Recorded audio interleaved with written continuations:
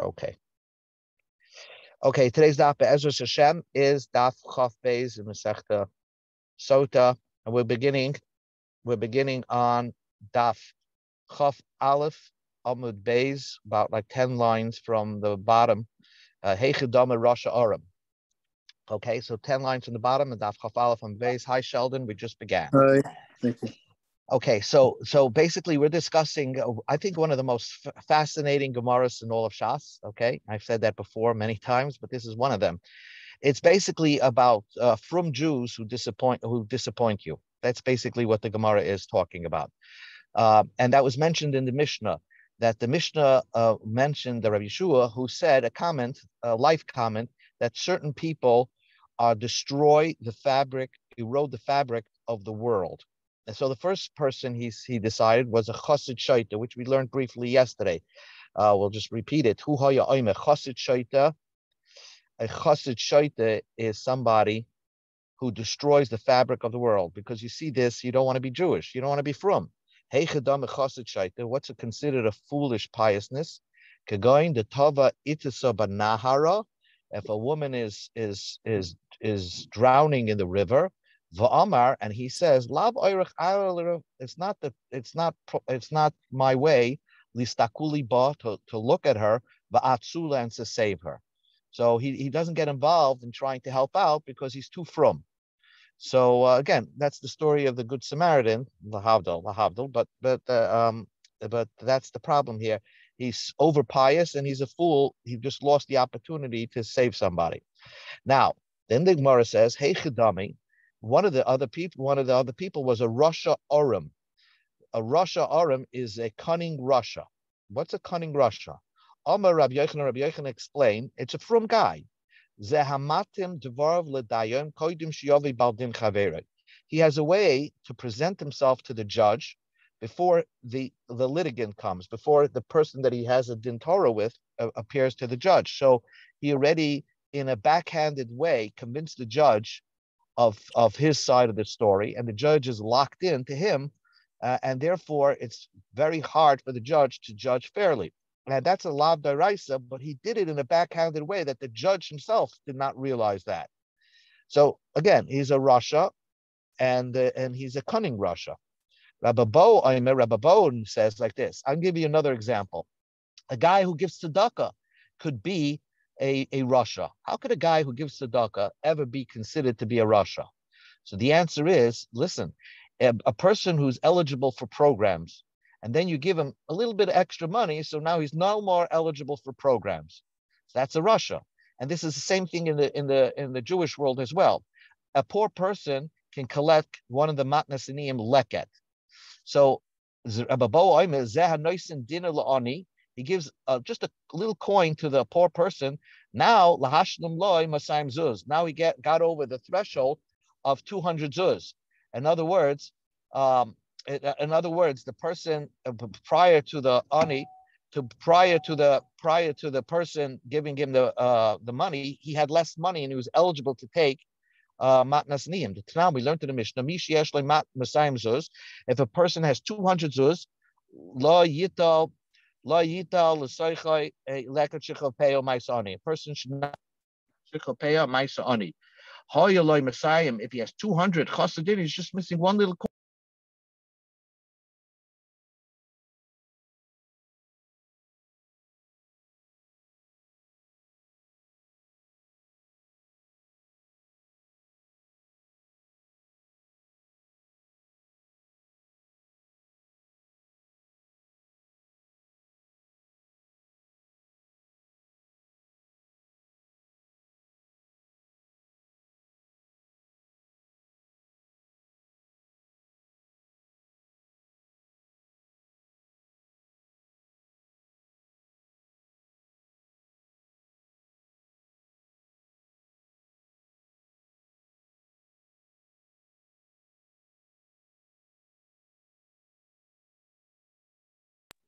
Hello?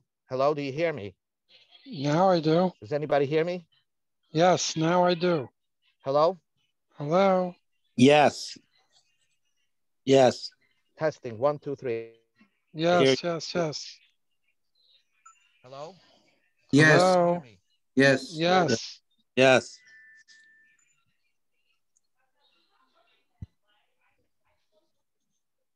Uh, Does anyone hear me?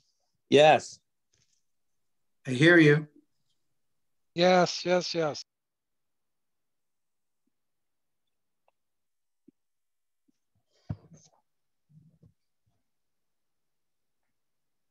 Hello? We hear you.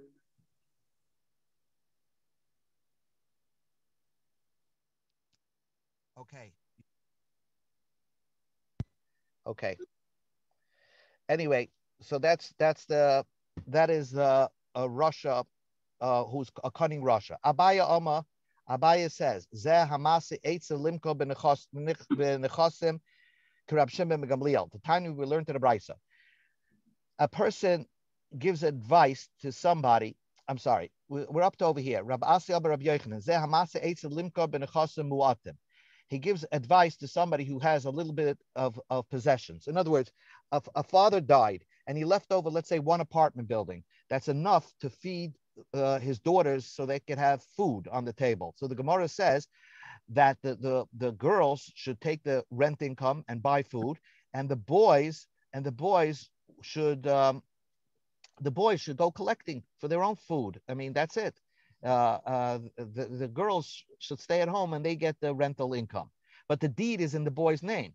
So a guy gives advice to the boys: sell the property, and then the girls will have to go collecting also. If the orphans before it was established in Besdin reached out and and sold when there was a little bit when there's little property left, masha machru machru, whatever they sold is good. So therefore, he's a Russia. He's a cunning Russia, giving advice, sticking his nose into somebody else's business, and he doesn't even benefit from that. Abaya says another case. Someone who gives advice to somebody to sell possessions like Rab Shimon ben Gamliel. The Tanya we learned to the Brisa. Let's say a man says, a guy who has no children says, I'm giving you over, let's say, an apartment building. And then when you die, I want somebody else to get that property. And then when you die, it should belong to somebody else. So what did the first guy do? The first guy sold the property and then ate up all the sales proceeds. Then he died. Hasheni moitzi miyad lekuchas. The second guy who's supposed to get the property after the first guy died, he could has a lien on the property and could pull it out and foreclose on it and get it back because the first guy really had no right to sell it. Rebbe. Rab Shimon ben Gamliel, Rab Shimon says it's too late. The second guy only gets if it was left over from the first guy. But if the first guy sold it, the second guy doesn't get anything. So this Russia gave the first guy, to the guy who got the property first, the advice to sell it, and thereby preventing any benefit from the property going to the second guy when the first guy dies. And because of that, therefore, again, he's a Russia mixing into somebody else's business, only just spitefully stopping the second guy to have any benefit from a potential gift. Rav Yossi Bachama Rav Sheshes. Rav Yossi Bechama says an example of a Russia is Zeh Machriya Acherim Bar Chosav. He's a cult leader. He shows people how pious he is, and really he's a manovel. But he has people look at my ways and try to follow me. But basically, he's covering up his immoral behavior by displaying very pious behavior in front of people. Rab Zrika Amar Rav Huna is a person that is light on himself when he's makel for himself. When it comes to halacha, he takes the lenient route. But when people ask him a question, he's very strict. Such a person is a Russia. He's a Russia and a cunning Russia, because maybe if you hold that like you're supposed to be strict, then for yourself you're not supposed to be lenient. Ula says, let me give you an example of a cunning Russia. Zeh, we're going to go to the next page. Hold on.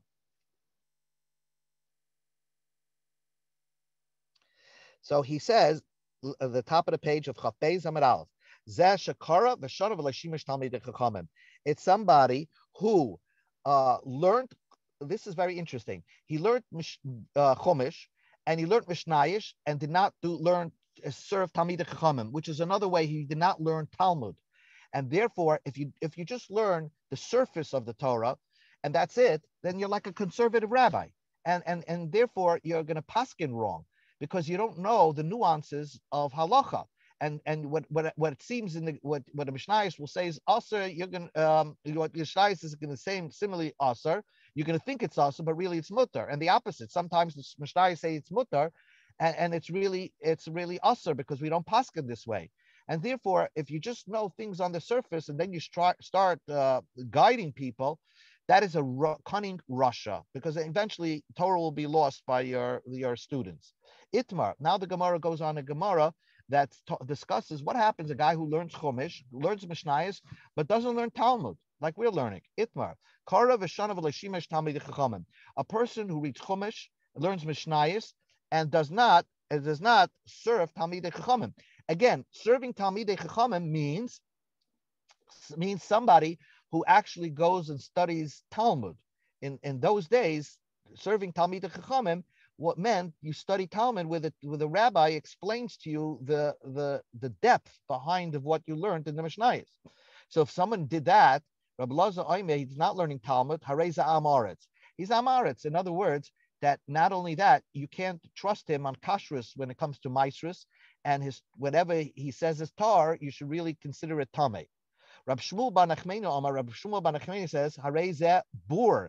He's like a BOOR, which means somebody who doesn't even know, would not be successful in business. Again, he's somebody who's worse than Amaretz. Even in regular secular activities, he's not good at. Rabbi Yana Aimer Ezek Kusi. He's almost like a Samaritan, like a goy.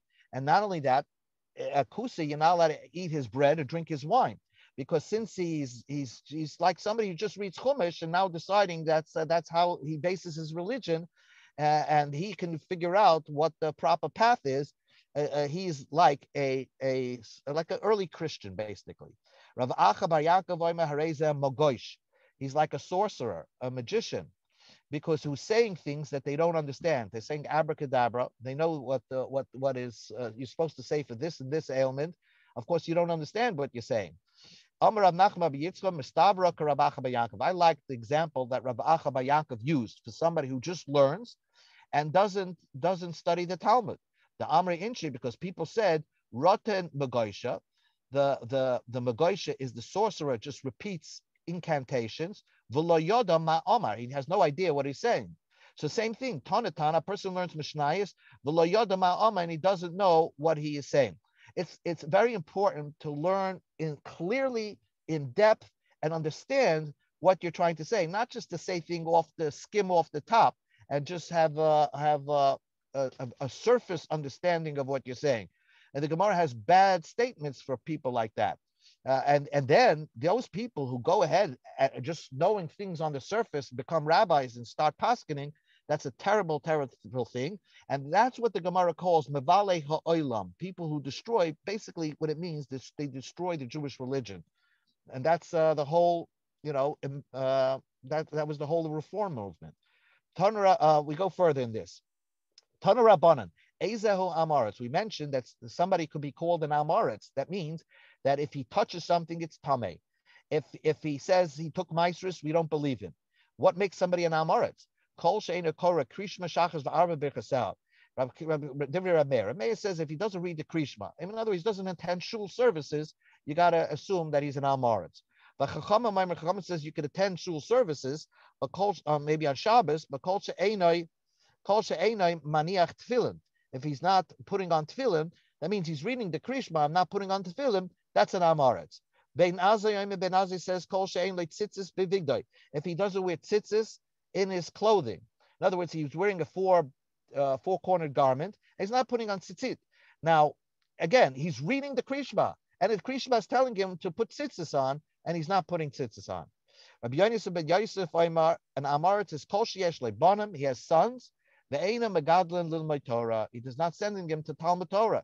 He's sending him to public school. So you could be religious from today till tomorrow, but if your own children, which is the most important thing you have, is you send to secular institutions, and you're not raising them to learn Torah. That means you have to. It's not enough to teach your kids about the mitzvahs. You have to teach them to learn Torah on their own. So if you don't do that, you're considered an Amoritz. Rab Chaim says even much more. You can have a guy he's really proficient in the Torah. Afilu kair v'shayne, he learned all the Chumash. V'shayne, he learned all the Mishnayos. V'lo shimesh tamid chacham, but didn't learn the Talmud. So again, he's a guy who could fool people that he really knows how to learn. Zehu Amaretz, that's an Amaretz. Again, you can't trust his kashrus when it comes to Maisrus. Kara v'loishana, if he just learned Chumash and didn't learn Mishnayos, I raise a bor. Then he's a bor again. He's somebody you wouldn't even go into business with. Loy kara v'loishana, if a guy doesn't learn, he doesn't learn Chumash, the regular Chumash. V'loishana, he doesn't learn Mishnayos. All of Akosavayim of Izrati, is Beis Yisrael, Beis Yehuda, that Zera Adam, the Zera Behema. Sometimes a person can start off as a human being and he can end up as an animal. In other words, you can assume that if a person doesn't have even the basic moral character from the Bible, the main commandments, he is worse than an animal. We can see this is our generation here who have no idea what the Bible says. Yireas Hashem es beni, v'melech im shonim al tisarav. Shlomo Melech gave advice to his son, and he says, "Fear God, my son, be the king. The im shonim al tisarav. Don't be around people who are shonim." What did he mean, shonim? Those who repeat. Amar Rav Yitzchak, Shlomo Melech told his son, get away from people, elu sheshayna halachas. Those that only know halachas. Again, they know the surface of the Torah, but they never serve Talmidei Chachamim, so they don't understand what they're saying. They just know things on the outside. So the Gemara says, Pshita, isn't that the simple way to read the pasuk? So the Gemara says, no. Mahu the same. I would have thought that Shlomo Melech was advising his son, Shonim Bechet. Don't be around people who repeat offenders, people who sinned, and then they did it again. In other words, a person who did an immoral act and did it again. So Rav Huna said a comment that you can program your mind that it's very hard to break. Kaven she'over adam aveira. If a person did an immoral act once, v'shanaba, and repeated it again, hutralai, it becomes permissible to him. It doesn't mean it's permissible, but he thinks now it's very hard for him to stop himself the third time. Kamash Balam, that's not what Shlomo Melech was advising his son. His Avada, he shouldn't be around such people. But even people who you could think they know a lot in learning, because they know a lot of Yedios, and they know a lot of Mishnayos and Chumash and Tanakh, etc., but they don't understand the reason of the mitzvahs, they can misguide you. And that was Shlomo Melech's advice to his son. Tana, we learned in a Brisa. Hatanoim, people who just learn Mishnayos, Mevale Olam, are erode the world. So the Gemara says it means erode the Jewish fabric. Mevale Olam Salka Daitach, they erode the world. If you have a nice person who knows Tanakh and knows a little Mishnayos, why is he destroying the world? Ravina, this is the reason. Shemoirin halacha nishnasam. They paskin halacha just based on their on-surface learning without understanding the depths behind it. Again, this is the people who destroyed the Orthodox religion by creating. They were big Talmidei Chachamim. They were on surface Talmidei Chachamim. They created a new religion, the Reform, the Conservative.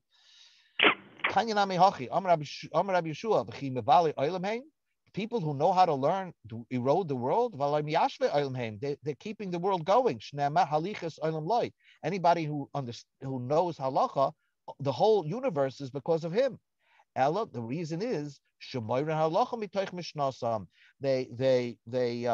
they from their basic learning, they paskin halacha without any experience. It's like a person who does surgery without just by reading a book.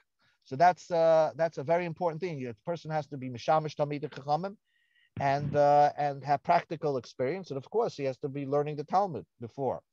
The Mishnah said, Isha Prusha, a woman who is a parush, which means a parush means a woman who acts piously. Listen what the Gemara says. Those are the people who destroy the fabric of the world. If you have a young girl, like a young girl who davens a lot, that's not a good thing, because she's pretending she's pious and really she isn't. If you have a widow who's very friendly with her neighbors, and what she's doing is basically she's covering up her licentiousness, because she's pretending that she's going to her neighbors and doing chesed, etc., etc. The katan shloikala loichadash. If you have a small person who didn't finish out his months of service, harei elam avali olam. These type of Jewish people erode the fabric of the world, of the Jewishness, of the Jewish religion. Aini, they disappoint people. Aini. So the Gemara says, how could you say that a girl who davens a lot is a bad thing? Rabbi Yochanan said, I learned how to fear a sin from a young girl who was never married. And I learned how to get extra reward to do mitzvahs from an almana. I learned how to fear chet from a besula. The Rabbi Yochanan Shamei. Rabbi Yochanan heard lahi besula the nafla a'apa. He found out there was a girl who fell down on her face, was praying intently. And she said, Rabbeinu Shalom, she was a pretty girl, and she said, Barasa Gan Eden, Barasa Gehenim. You created Gan Eden and you created Gehenim, Barasa Tzadikim, Barasa Rishonim. And you created Tzadikim and you created Rishaim. That nobody should sin, nobody should stumble because of me, to have bad thoughts, immoral thoughts, because they're looking at me. So she wanted not to be the vehicle for somebody else's avera. So Rabbi Yochanan said, when I overheard her pray, I said, wow, that's amazing. She's a great davener. And then Rabbi Yochanan said, Kibul socher ma'almona. I learned how to get extra reward from an almona. Listen to this story. There was this widow who had a shul in her neighborhood. She attended shul. She didn't attend shul once, but every single day she would come to the shul of Rabbi Yochanan and pray there. Rabbi Yochanan said to her, Biti, my daughter, isn't there in Beis Knesset in your neighborhood? Why are you coming to me? So she said, Rabbi, the reason why I come to you, don't I get extra reward for taking a longer trip to get to shul? So the Gemara ends the question. The question is, how can you say if you find a basula, a young girl, a virgin girl who's davening a lot, and a girl and an almana, a widow who goes out a lot and goes on the street a lot, they're mavali olam, eroders of the world. We see you can learn, Rabbi Yochanan learned very important things from these two situations. A basula who davened and an almana who kept coming to shul. Answers the Gemara, ki kamara kegon Yochanan baritivi. In other words, like this. What the Gemara is going to answer is a girl who davens a lot, you got to be nervous about such a girl. It's not good for a girl. Once in a while, a girl who davens and says a special prayer, yes, that's a good thing. But a girl who's an over prayer, she might be covering up for something more sinister. And then the almana is Kagon Yochanan baritivi. There was this almana who was a witch. She would put a spell on a person, on a woman, and while she was giving birth, the person couldn't give birth because she with her spell and magic, she was able to put a spell. And then she would say, "Oh, I'm going to pray for you," and she would release the spell, and the person gave birth. So everybody thought she was a great prayer, but really she was a witch. And one day they discovered that she was a witch because while she was out praying, pretending to visit somebody who's having a tough time giving birth, they broke into her house and they saw all her witchcraft. And so that kind of almana is somebody who are mavale olam. People who are pretending that they're praying for somebody when they're the one that caused the problem in the first place. What does it mean? A young man who is not going to live out his years, and they are destroyers of the Jewish fabric. a Talmud Chacham who learns a lot, and now he's kicking back at his rebbes. The rebbes that taught him, he's like making fun of them. So people who see that get turned off from religious people. Rabbi Abba, and therefore that person's not going to live a long life anyway. So he's going to be not going to fill out his years. Rabbi Abba Amazat Talmud Shloigia Loira Umayra, a person who's not really supposed to paskin shilas, and he's paskening shilas, and they wound a lot of people with their halacha. Amar Ababo, Amar Yehuna, Amar Rav, my diksiv. What's the pasuk that says ki rabim chalolim hipila? Many people get wounded. Vatsumim kol haregel. So we darshan like this: ki rabim chalolim hipila. Rabim chalolim. There are many people who are wounded from hipila. That's somebody who starts off too early, like a nafel. Like an infant born premature. Zet Talmud Chacham Shlegi Lahira, a Talmud Chacham that's didn't finish past the training, and he's already umayre, he's paskening. The opposite is also true. Va'atzumim, somebody who shuts his mouth, kol haragel, is killing people. Zet Talmud Chacham, that refers to a Talmud Chacham Shegi Lahira, that he's capable of pasking, the ein umayre, and is not paskening. So either way, it's bad. If you paskin too early, you're terrible. If you're capable of paskening and you don't paskin, you're killing people because people need you. So the Gemara asks the question, Va'at Kama, we're up to Chaf Beis Beis. How old does a person have to be to begin paskening? Ada Bar Shnin, till 40 years old. When you're 40 years old, then you could start paskening. So the Gemara asks, Eini, it's not true. But Rabba, his whole life, he only lived 40 years old. He died very young. Oiri, he was already paskening. So how can you say you should only start paskening when you're 40 years old? Answers the Gemara B'Shavim.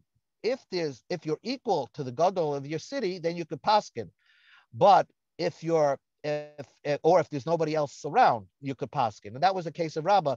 He was superior than anybody else, even though he was very, very young, and that's why he was allowed to paskin early, before the age of 40.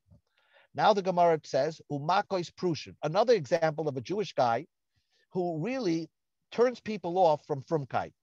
That means he's self-flagellation. That means he's hitting himself, and he's pretending that he's pious. So the Gemara discusses that a little further. Taner Rabbanim, Shiva Prushinhem, the 7 people that you think they're pious, but they're not really pious.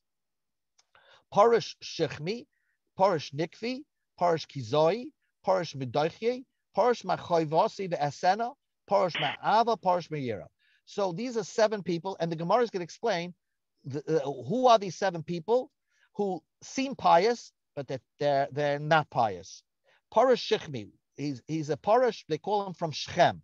Remember the story in Shechem and Chumash, the people of Shechem gave themselves a bris milah, but it was Floy L'Shem Shemayim. They just wanted Dinah to marry their mayor, Shechem. So there are people who put on, let's say, they do pious things, but they just want people to give them respect. So maybe they'll put on pious garments, not because they mean it, but they want people to look at them and think that they're holier than thou. These people do Ma'aseh Shechem. Parish Nikvi is another type of person.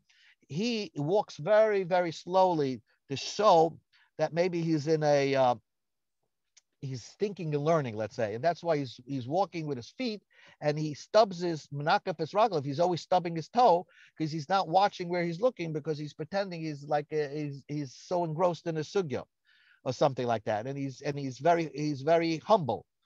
Parish Kizoi is another similar type of person, a person who's showing how pious is by bleeding. How does he bleed himself? He lets blood by bumping into walls, because he's pretending that he doesn't look at women. Okay, he doesn't look at women, and because of that, he's walking in the street covering his eyes and banging into walls and bloodying himself. So these are people are fake pious. You got to be aware of them. Parish Medochya, a guy who looks like a mortar, a bent over mortar. Amar Rabba Bar Shula, the Shemashba Ki Medochya. He bends over. He walks very funny in the street, like he's half bent over, like he's looking for a coin, and he's telling you why he's doing that is because he doesn't want to look on the preachers in the street. Again, you got to live. Parish a guy who says, "What my obligation?" and I'm doing it. He's a frum guy. He says, "What's my obligation?" and I'm going to do it. So the Gemara says, "What's so bad about being such a pious person? You're asking, what's your obligation? You want to do it. Isn't that a good thing?" Ella, the Gemara says, he's saying, what more can I do? In other words, I already accomplished my goals of life, and now give me something else to do in life. So that's also somebody who's a Balgaivo, who thinks he's already accomplished his obligations in the world. The Gemara says someone who's pious because he does mitzvah, because he loves to do mitzvah, and somebody who's pious because he's afraid of punishment. So the Gemara says, is that something? Is that not such a good? The Gemara doesn't understand. If someone's pious because he's afraid of punishment, so what's wrong with that? Don't count into that list somebody who's parish, who's a tzaddik because he loves mitzvahs, or he's a tzaddik because he's afraid to get punished. Because that's the way reality is, that we're not 100% doing things l'shem shemayim. And really, you have to start always shloi l'shem shemayim. The Amar Rav Yehuda Amar Rav, l'olam yasek odam b'Torah mitzvahs. A person should do Torah mitzvahs afilu shloi l'shma, even for not the 100% the right intention. Shematoich shloi l'shma b'ol l'shma. By doing it without the right intentions, you're just doing it to understand it. B'ol l'shma, you'll come to the right intentions. You'll do it l'shem shemayim. Also, when you learn, and you learn with the year of Shemayim, you actually find Shema, your name, in the learning. You find Emunah. But so again, we just discussed this whole daf about people. So the Gemara concludes this whole page about pious people who really turn you off from the religion. So Amar Rav Nachman bar Yitzchak, the metamre betamre, people who hide from you will always hide from you. Uda megalia, people who we know about will know about.